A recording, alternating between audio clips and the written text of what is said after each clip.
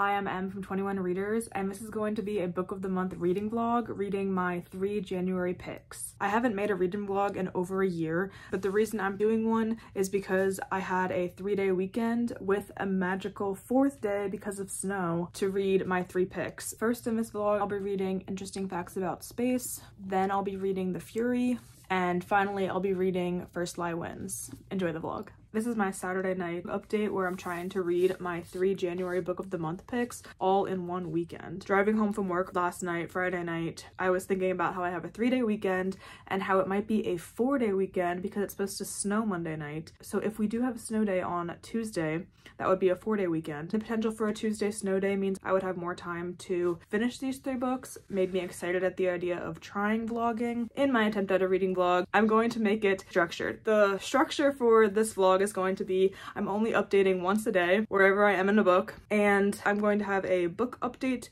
and then a non-book update because I've noticed that people that do reading vlogs give information about their life outside of reading, and so I guess I'll try to do that by doing once a day update, book update, non-book update. Next clip. Now that the structure for the reading vlog has been established, I'll get into my Saturday night update. The 3 books that I have for this video are Interesting Facts About Space by Emily Austen, a contemporary fiction, The Fury by Michaelides, a thriller, and First Lie Wins by Ashley Elston, a thriller. So since there are 2 thrillers, I was assuming that the order I would read my book of the month this month is thriller, non-thriller, thriller. However, there have been some developments since my January book of the month video. That development is regarding this book, Interesting Facts About Space. So over the summer in July, I requested this book on NetGalley and I didn't hear anything at all for over 6 months. If you're familiar with NetGalley, it's a website you can request advanced readers copies of books to review before they get published. And usually the result is you get accepted or you get rejected. But there are 2 subcategories that can also happen. One is that you get soft rejected, which is you don't get an email that you were rejected, but the request just goes into your declined requests column without telling you, so you kind of have to look for it. And then the other one is that you just get ghosted, meaning you just never hear back from the publisher, the book publishes, and you just are none the wiser. Never hear back from them. So you aren't rejected, you're just ignored. So this book, I was ghosted for over 6 months for hearing back what my status was. And then last week, after I had already received this physical copy from Book of the Month, I got accepted for my NetGalley request, even though I requested this back in July. I gave all that context about NetGalley to say that now I'm bumping this up in my priorities for wanting to read before those 2 thrillers because I like to keep my NetGalley feedback score above a 90%, and now that I got accepted for this book, it dipped below a 90, so I want to get to this one before the thrillers. That being said, I started with this one. I started it last night, Friday night, and now it's Saturday night, and I'm exactly 50% of the way through it on chapter 6. It's very long chapters. This one is looking like a 5-star, which is not surprising. This is why I picked it. It was one of my most anticipated books of this year because her previous book, Everyone in This Room Will Someday Be Dead, had such a unique narrator style that I knew I would like this one too. And this one is reading very similar to that book. It's a slice of life story and we get these short paragraphs about different parts of her day, about different topics, and that's the whole book. So it does read pretty fast because it feels like you're just reading a bunch of different paragraphs of different excerpts of like a journal or something. But the reason that this feels like it could be a 5-star is because of the voice of this narrator. She's a lesbian and she works for a space agency. She's always listening to true crime podcasts as a way of escaping. She also thinks somebody's following her, and we don't know as the reader if she's actually being followed or it's because she's listening to these true crime podcasts. And then the space element, besides her job,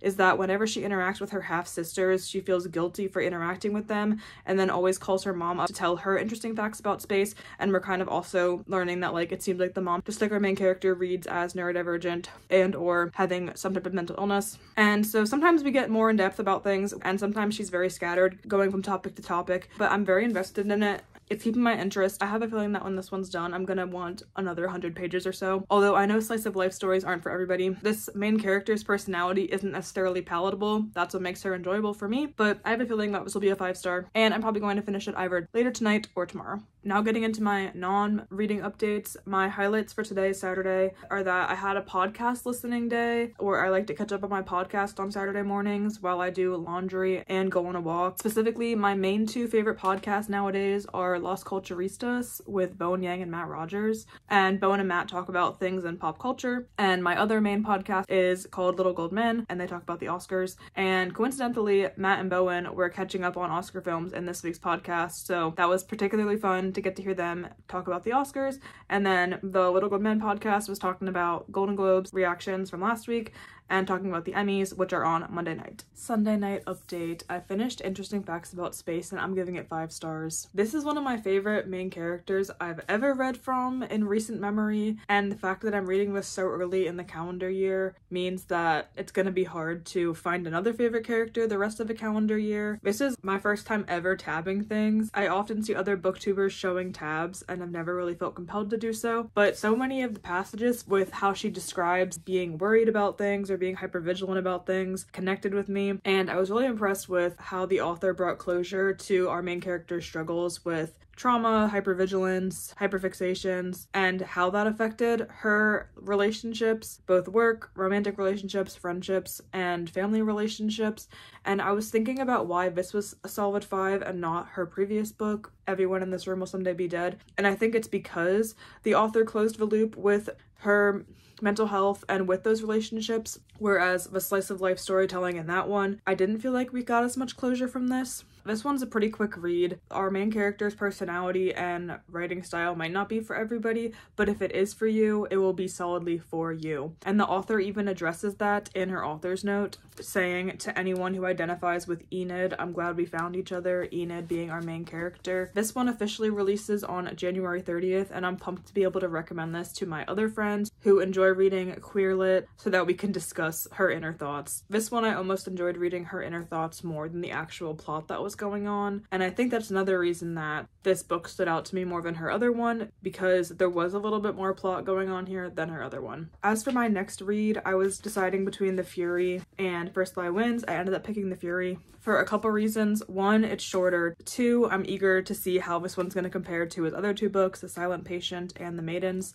And also, I have a feeling I'm going to like this one less than First Lie Wins based on ratings I've been seeing online. I'm only 30 pages in on chapter 6, so I don't have much to say. My main comments are that we found out why the book is called The Fury, because the word for the fury in Greek on this Greek island is for the wind, so strong winds are a theme so far in these first 5 chapters. And then another thing I noticed is I immediately remembered, oh yeah, this author likes to have classical art and humanities type references in his books. Like, I recall The Maidens had to do with something with Greek literature or theater or plays, and then The Silent Patient had to do with famous art. And so this one I can already tell is going to have some art and humanities themes tied in. I went ahead and tabbed when he quoted something that happened in the story Clytemnestra, because he explains what happened, so I'm guessing we're gonna have some type of foreshadowing or full circle moment with the twist, so I tabbed it to see if I was right. And The Maidens, I remember it was kind of easy to predict what happened, so we'll see if it's easy to predict for The Fury. As for my non-bookish updates today, my one thing of note today is that I got to talk to my good friend today about the Mean Girls movie because she finally saw it, and it was special because her and I had previously seen Mean Girls the musical in its pre-Broadway tryout as well as on Broadway together, so it was fun to do an in-deep chat about what we thought about the movie. It was one of those weird things going into this Mean Girls movie coming out where, since I knew it was going to have the Mean Girls musical songs in it, I was feeling protective over it and not wanting to hear non-theater people's criticisms of it, but I was also excited for people to get to experience it for the first time since I've known these songs since 2017 when I first saw it. So it's been an exciting weekend hearing Mean Girls reviews, and I've just been trying to ignore negative takes on it and mainly just celebrate it with my other musical theater friends. Monday night update. I just found out 10 minutes ago that I do have a snow day tomorrow. So as I expected when I started this vlog, I will get a 4th day to read and finish my January book of the month picks. And today I finished The Fury. Last night I read up until 25%, and then this morning I read from 25% till the end. This was a very quick read. It's only 300 pages and the chapters are very short. So short that we have a lot of pages that only have this much text on them. So this one is a very quick read and can easily be read in half a day less than one day. I'm giving this a 4-star. I felt like this was gonna be a 3 for about the first half of the book. The first third was very quick, and then we kind of slogged through the middle a little, and I was firmly thinking this was gonna be a 3. But then the last third, I thought the twists were fun, and so that's why I'm bumping it up to a 4. This one's a whodunit because we have a group of 7 people on a Greek island. One of them's a movie star, and one of them ends up dead. And the point of view we're following for this one is a man named Elliot who has known the movie star for decades, and so we get to know the pasts of a lot of the people on the island, as well as his relationship with the movie star. While reading this, part of me was wondering, why do we need this book in 2024? And I think maybe some of the mental health conversations that were happening in this book were trying to be something new with the genre, or maybe doing a little bit more of a deep dive with our main character. And I think in addition to the setting, that's one of the things that this author has, I've noticed, tried to do in all 3 of his books, is go a little bit more deeper with our main character's inner psyche, which does make his book stand out. So we have the setting, we have the main character's inner psyche, and then we have him connecting to literature, arts, and humanities in all 3 of his books. And so for that reason, I appreciate that he tries to do something new with the genre, and his books stand out for that reason, because even though this book is going to be pretty forgettable since I read it in less than 24 hours, I think it will end up sticking more in my head than some other mystery thrillers that I'll end up reading this year because of those distinct features. I'll have to look a little bit more deeper as to why this is getting lower ratings, but based on the low Goodreads rating, I was thinking this was gonna be a 3 or a 2, but I thought it was fun. And the fact that this author tries to be distinctive in his thrillers and have elements that stand out compared to other mystery thrillers, I do appreciate. That being said, this was a 5-star and this was a 4-star. So far in the vlog, we have Interesting Facts About Space as my favorite and The Fury as my second favorite. My final book will be First Lie Wins, which I will likely either start late tonight or tomorrow on my snow day. And I'm seeing positive reviews for this one, and this one's also a Reese's Book Club pick in January, which it hadn't yet been picked for Reese's Book Club when I first picked this as my January book of the month pick. But it was exciting to see that Reese also picked this for January, which means that considering this one's getting positive reviews, I'm assuming this one's gonna be quite buzzy all year. I don't think that Reese has had a popular mystery thriller pick since The Guest List in 2020. Oh, there was also, what was that other one? The Last Thing He Told Me. Okay, The Guest List and The Last Thing He Told Me was 2021. So in 2022 and 2023, if I recall correctly, she did not have a thriller that blew up. As for my non-bookish update, my main thing I'm excited for tonight is the Emmys. The Emmys are the biggest award show for TV, and usually they're in September, but because of a strike, they got bumped to January tonight, January 15th. And the voting window and eligibility was still the same as if it was in September. The show just got bumped to tonight in January. And I don't really watch much TV anymore, especially since I mainly read. However, I am looking forward to seeing Succession win. I'm assuming it's going to be sweeping in all of the categories that it's nominated for. Since it was its final season, this is going to be its final Emmys, and I haven't really watched a show that I've been as excited about since Succession ended, so looking forward to that final Succession closure with its wins tonight. Tuesday night update. Today I had a snow day off work and I spent the whole day reading. As a matter of fact, I got a work email in the evening saying, "Hi everyone, hope you all enjoyed the winter weather and made some fun memories." And I read that thinking, oh, a lot of people went outside and enjoyed the snow.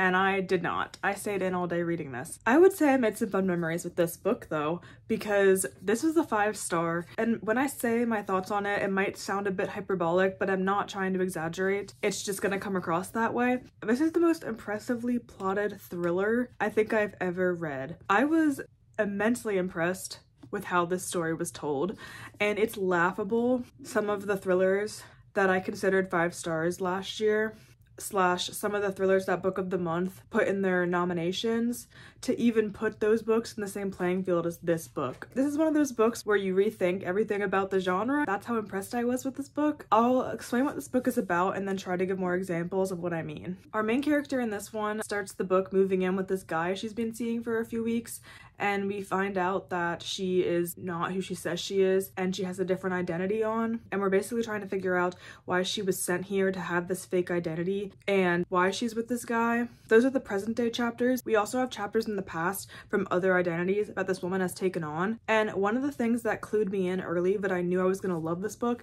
is I was incredibly invested in those chapters in the past with her previous identities, and other books I have read that have had this similar concept, such as The Lies I Tell by Julie Clark, an adult thriller where the main character has different identities, and The Girls I've Been by Tess Sharpe, which is a YA thriller where the main character has different identities. I did not care about their past identities. I was always like, okay, let's get back to the main story here. But for all of the past chapters where we find out her other identities, I was incredibly invested and I could read 50 more pages of just that story. This book was so well thought out, from the characters to how things were tied together to why things were put in a certain order. It made me kind of think to myself, like, why did I rate some of these thrillers that I've read in the past year 4 and 5 stars when this should be the gold standard for thrillers? I could really tell how much work the author put into her character development and the story and the twists. I was constantly guessing what was going on, but then I was always 2 steps behind what the author was planning. This is going to be my new go-to 5-star thriller recommendation that I recommend to people. How refreshing it was to read a 5-star thriller at the beginning of this year that I can now go and recommend to people. It was one of those books I was having verbal reactions to at some of the twists, and I was even tearing up at some parts. This was a snow day well spent, and I definitely made the right choice with reading this thriller last after The Fury. And whereas The Fury has very short chapters, these weren't short chapters. They were about 10 pages each, but I did like that they were consistently 10 pages each. It felt like all the chapters were about the same length. I'm so eager for more readers to read this so I can hear people's reactions and hear what stood out to other people about this book. My final non-bookish update, I guess the Emmys last night, Succession won everything in its category like I expected. The only other non-bookish thing that happened today is that The Great Gatsby musical announced that it's transferring to Broadway, and I saw it in October in New Jersey in its premiere, and I'm really pumped for more people to see it, and pumped that I made the effort to make that trip to see it early. Now I'm pumped for more people to see it when it transfers to Broadway. That's my non-bookish update. Now to wrap up what I read. Interesting Facts About Space was a 5-star. I haven't connected to a main character this much in a long time, and her personality and her ways of thinking about things and about being perceived is something that I'm going to resonate with for a long time. The Fury. This is one that you could read in an afternoon. Very quick, pretty forgettable, but the Greek island setting was fun. I liked that it was a fast read, and he tried with his mental health representation. And finally, we have First Lie Wins, which is the new gold standard for how mystery thrillers should be. It rejuvenated my love for the genre. It's going to be my new thriller recommendations for both internet friends and in real life friends. I was completely invested and thrilled to have a book to think so highly of in this first month of the year. And I think the real unsung hero of this vlog was the snow, because if it weren't for this snow day incoming where I thought I was gonna have 4 days to read, I probably would have waited till the very end of the month to get to these. So this is a fun excuse to vlog and read all of these in the middle of the month. Tell me in the comments your thoughts on any of these books, and I'll see you in the next one. Bye.